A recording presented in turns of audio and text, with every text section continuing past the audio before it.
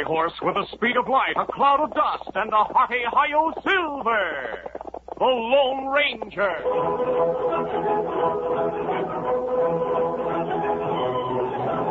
With his faithful Indian companion Tonto, the daring and resourceful masked rider of the plains led the fight for law and order in the early western United States.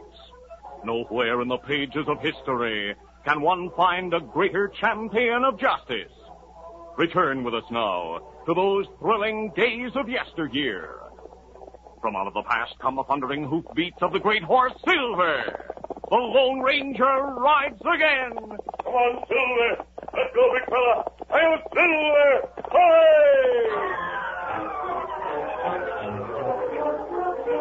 The Lone Ranger and Tonto, camped on a hillside overlooking a valley in the southern part of the Oklahoma Territory, had just finished their noonday meal when they heard distant hoofbeats. Sounds like someone riding past, Kemosabe. Yes. There he is, Tonto, riding through the valley from the north. Kemosabe. The horseman threw up his arms and pitched from the saddle. He's shot. They're gunsmoke. They're big rock on side of other hill. There's a man, Tonto, riding uphill from behind that rock. Him ambusher. He shoot? No use. He's too far away. The ride of the man he shot. Easy, steady, big fella. Easy, fella. Come on, Silver. Stop, scout. The unknown gunman, riding uphill on the opposite side of the valley, had disappeared over the crest by the time the Lone Ranger and Tonto reached the fallen man and drew rein. Easy, steady, big fella.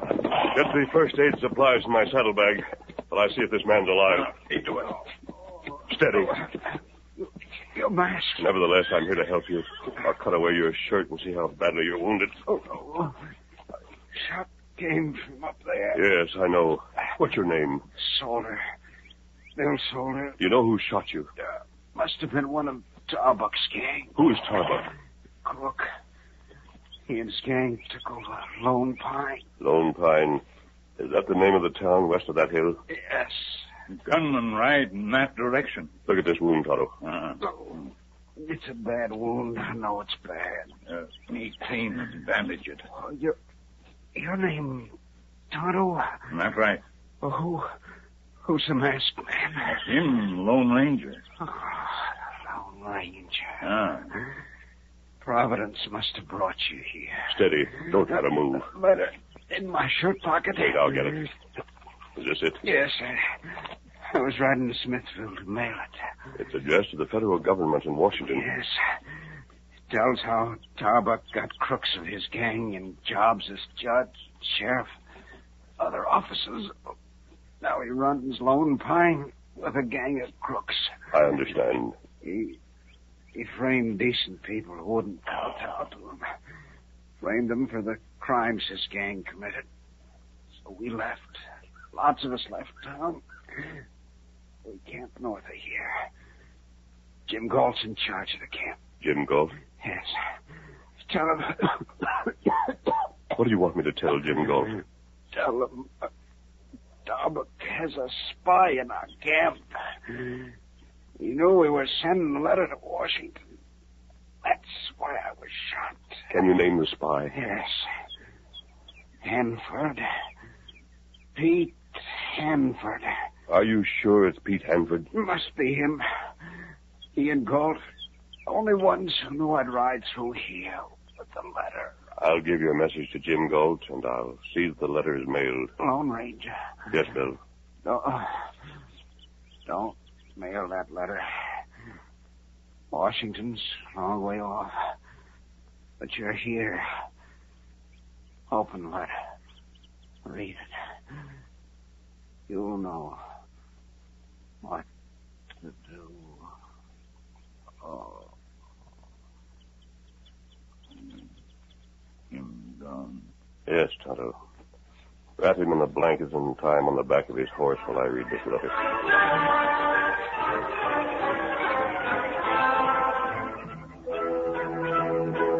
The letter gave a detailed account of the lawless activities, the unjust taxes, and the ruthless oppression that had caused the decent and law-abiding citizens to leave their homes in Lone Pine. After reading the letter, the Lone Ranger said, Tonto, Bill Salter told us that Tarbuck has a spy in Jim Galt's camp. That's right. I, too, can play at that game.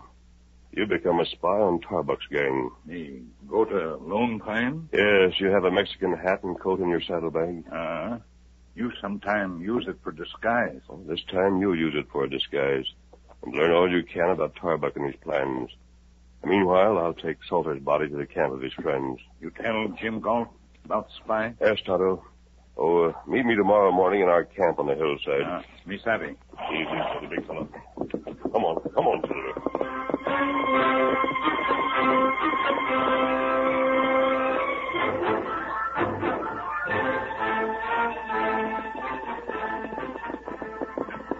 Leading Bill Salter's horse with the dead man tied across the saddle, the Lone Ranger rode north at an easy gait.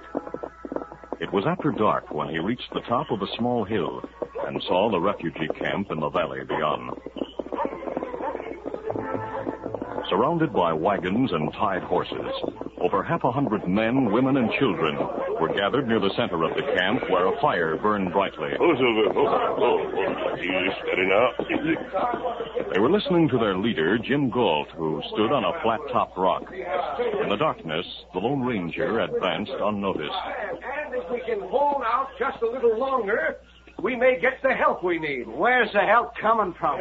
Camp Brady, 10 miles west of here. Jim, I talked to Colonel Miller at the camp. He said he couldn't take action against Tarbuck unless he had orders from Washington. I think he'll receive those orders by telegraph. Why do you think so? I wrote a complete report of the way Tarbuck took over Lone Pine, and the way he treated us. By now, that letter should be on the way to Washington. Bill Salter left here with it this morning. He was to mail it in Smithville. It'll take 2 weeks for a letter to reach Washington. Pete, if we cut the food rations again, we can hold out for 2 weeks. You mean we gotta get by with even less grub than we've had? That's right. I don't see how. My kids are hungry. Joe, we're all hungry. That letter won't mean a thing. The men in Washington don't care what happens to a handful of people like us. I think you're wrong, Pete. I say we'll starve to death before the Army turns a hand to help us. I think Pete Hanford's right. You bet I'm right. I say we gotta admit we made a mistake and go back to our homes in Lone Pine. Wait, listen to me. Friends, we can't go back. Every one of you voted to leave Lone Pine and stick together. If we go back, Tarbuck will be even worse than he was before. He'll bleed us white with taxes and assessments and jail anyone who can't pay.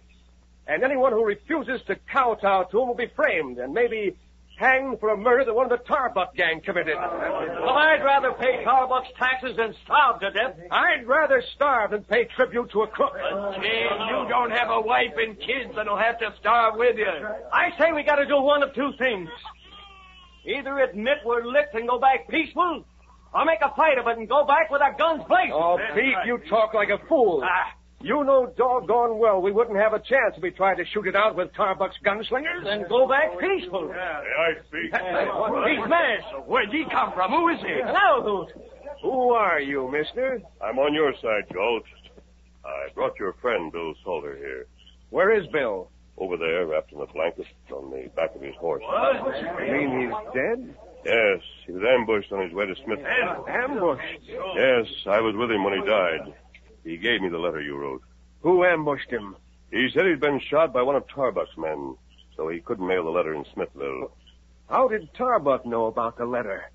He has a spy in your camp. But only 3 of us know about the letter. Bill Salter, myself, And the spy. Pete Hanford. You lying owl, Hoot. Don't draw that gun. I'll kill you. I warned you, Hanford. Oh, my hand. I fired at your gun. The bullet didn't touch your hand. there'll be no more gunplay by either of you. Jake, pick up Hanford's gun. Yeah, I got it. You, mister, holster that shooting iron. Very well. You men had better watch, Hanford. We're watching both of you. Hanford, if it's true that you're working for Tarbuck... It's not. You certainly played Tarbuck's game when you tried to persuade these people to return to Lone Pine. I said I'd rather go back than starve to death. Hanford, someone must have told Tarbuck about Salter riding with that letter. I didn't tell him, and you're the only other man who knew. I saw you riding out of the camp last night, Hanford. Did you meet one of Tarbuck's men? No, and no one can prove otherwise. Jim, Bill Salter asked me to read your letter and help you in any way possible. Oh, what made him think you could help us? He knew my identity.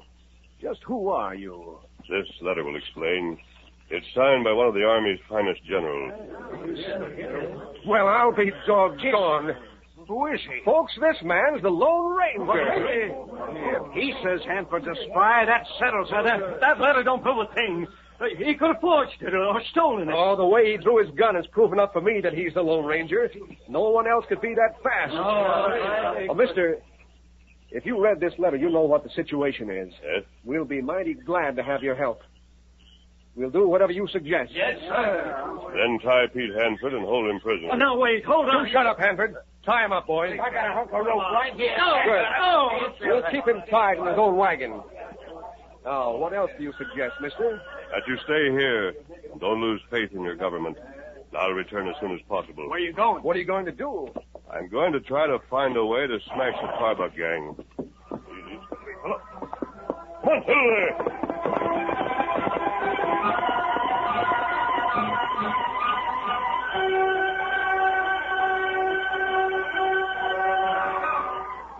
Early the following morning, just after daybreak, the Lone Ranger and Tonto met in their camp on the hillside. The Indian told all that he had learned of the gang's plans. The Lone Ranger listened carefully, then said, Now, as I understand it, Tonto, Tarbuck figures the followers of Jim Galt will be starved into submission.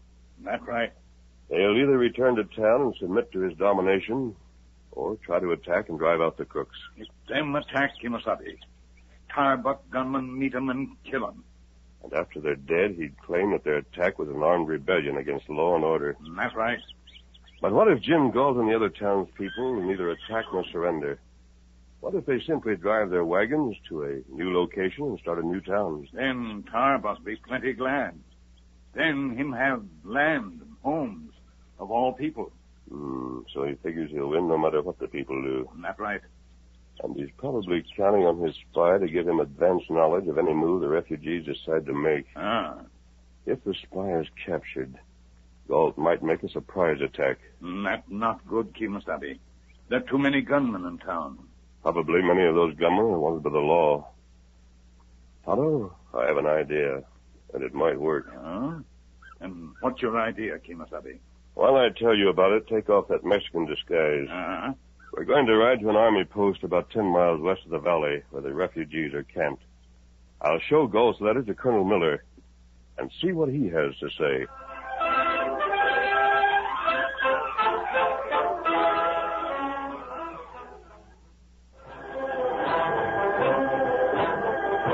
Late that afternoon, after showing the letter of identification, the Lone Ranger and Tonto were admitted to the office of Colonel Miller, the commandant at Camp Brady. The officer welcomed both men warmly and said, I've heard a lot about you, and I'm delighted to meet you, both of you. Please sit down. Thank you, Colonel Miller.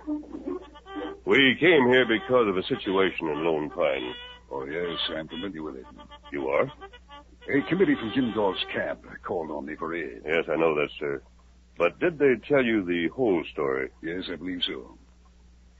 As I understand it, a man named Tarbuck has practically stolen the town. That's what it amounts to. I'll have to send the Washington office a complete report, together with sworn statements from the people who have complaints about the government in Lone Pine. Tarbuck represents the government. Yes, I know it. But it will take time to prepare such a report, and at least 2 weeks for it to reach Washington. That is correct. Then there'll be a further delay before you are given the authority to act. I may not be given that authority. It depends largely on the nature of the report. Colonel Miller, those refugees will starve because they receive help in their fight against oppression. Yes, I'd like to help them. I might send a little food, but we haven't much to spare. Colonel Miller, I know that you can't attack Tarbuck and his gang of crooks without authority. If I made an attack on any town, no matter how poorly it's governed, without specific authority from Washington, I'd be court-martialed. If you and a detachment of your men were to be attacked by outlaws, would you need authority from Washington to defend yourselves? Of course not. That's an entirely different matter.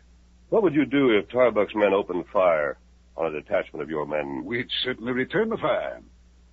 And if there were any survivors after the battle, we'd take them prisoner and punish them to the full extent of the law. That's what I hoped you'd say.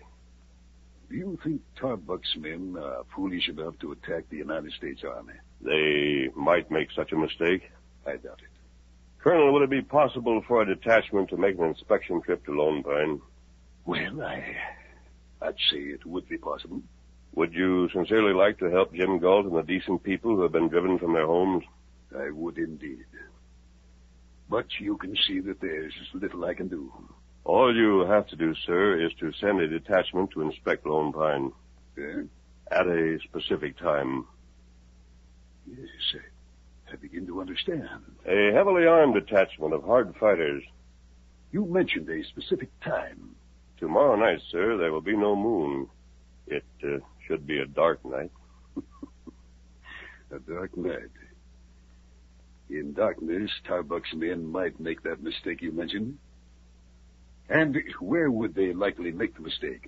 In a narrow valley between Lone Pine and the camp of the refugees. Tonto, your masked friend is proof of the saying that where there's a will, there's a way.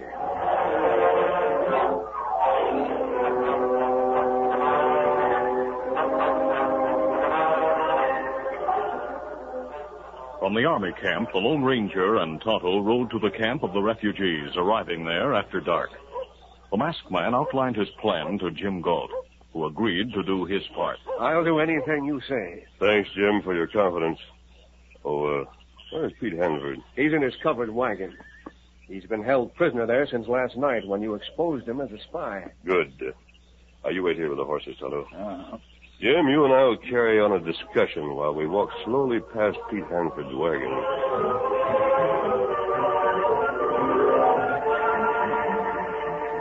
Helplessly tied hand and foot, Pete Hanford lay on the floor of the heavy prairie schooner.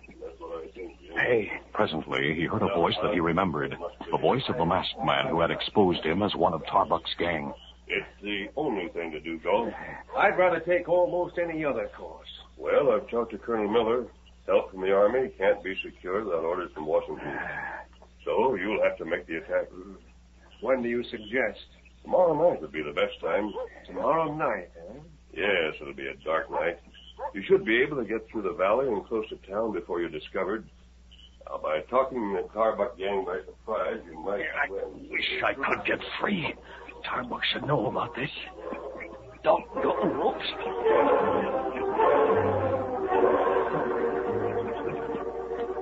Pete Hanford struggled against the ropes until he was exhausted.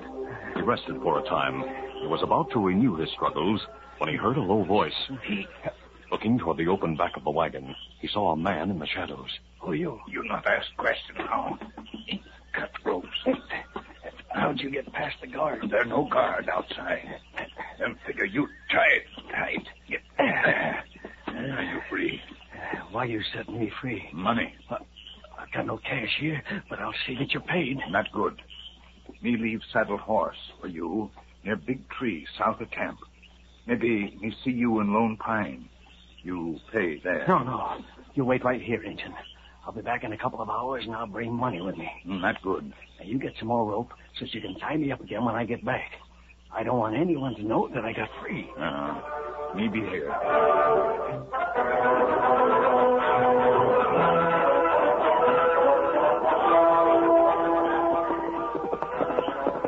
Pete sneaked out of camp, found a saddled horse, then rode hard to a meeting place a few miles away where another member of the Tarbuck gang was stationed.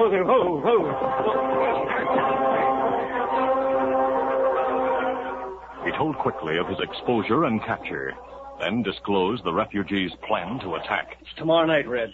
They'll come through the valley to Lone Pine. They figure they're with me captured. They'll take Tarbuck and the rest of the boys by surprise. They're the ones who'll be surprised. Yeah. Now, I gotta get back to camp. You're going back? Yeah. Galt finds I've escaped, and they call off the attack because he'll figure Tarbuck's been warned of it. Tarbuck's been hoping those critters would attack. Yeah, I know it. Oh, Red, let me have a few dollars to pay that Injun who freed me. Yeah, sure. Hey, here you are. Oh, thanks. Now, you better ride to Lone Pine. I'm on my way. Steady now. Get up there.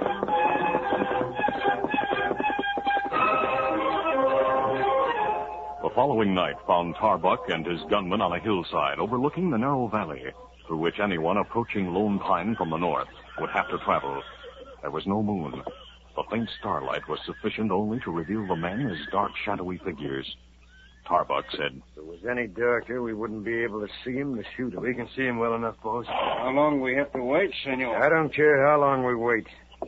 It'll be worthwhile. We'll be rid of all those people when... I hear him. Yeah, so do I. If they're coming, boys, get set. They're getting close. Now wait for me to fire the first shot. We got it.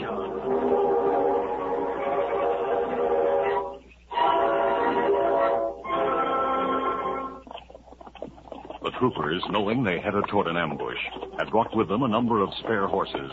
When they neared the ambush, they drew rein. The colonel addressed his men in the darkness. Now, men, we're going to be fired on somewhere in the gorge ahead. So we'll send those riderless horses through ahead of us to draw the fire of the outlaws. Is that clear? Yes, sir. Have your carbines ready. As soon as you see the rifle flashes, let them have it. Yes, sir. Now start the riderless horses.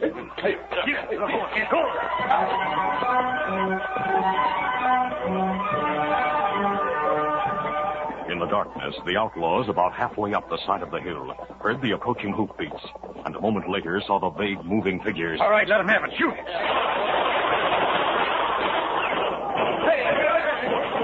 The alert soldiers responded quickly, firing their hard-hitting carbines at the flashes of the outlaws' guns. Sergeant, they're coming up the hill. Oh, man, we can't stay here, boys. We got to get away. Watch your horses. They're up and over the hill. Come on, easy. Steady around, boys. Get up. Help. Tarbuck's men, panicked by the oncoming soldiers, whose carbines barked repeatedly, leaped to their saddles. And as they started their flight up the hill, a horseman appeared at the hilltop, and his cry rang out above the gunfire. Hey, look up there. Jim Galt rode close behind the Lone Ranger. Then other men appeared. They're coming from the top of the hill. We're trying. Trapped between the soldiers from the valley and the refugees who followed the Lone Ranger from the hilltop, the outlaws were quickly conquered. Some were killed. Many were wounded.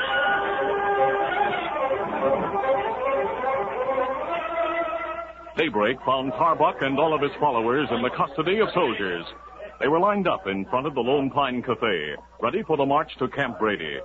Jim Galt and the men who had followed him stood nearby. Fellas, the town is ours again. Sure is, Jim. And from now on, we'll be mighty careful not to let a man like Tarbuck get a political toehold. Yep. Here comes the colonel. Galt, I sent a squad to your campsite. They'll take Hanford into custody and tell your women folk to bring home the wagon. Good. Thanks, Colonel. Did you find out which of the crooks shot Bill Solder? Yes, a number of the others named him. He was killed in the fight. Well, that sure takes care of everything. We're mighty grateful to you, Colonel. Forget it, Galt. The army is in debt to you. Those crooks might have escaped if you and your men hadn't cut off their retreat. Oh, that wasn't our idea, Colonel. It was that masked man. The masked man. The battle is over, and everyone is being thanked and commended except the one man who really saved Lone Pine. There he is, over yonder, with his Indian friend. Hey, they're waving to us. Hi there.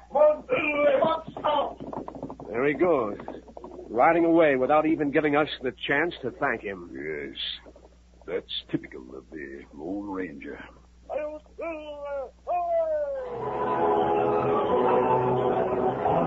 This is a feature of the Lone Ranger Incorporated, created by George W. Trendle, produced by Trendle Campbell Muir Incorporated, and directed by Fred Flowerday. Tonight's drama was written by Fran Stryker. The part of the Lone Ranger is played by Brace Beamer.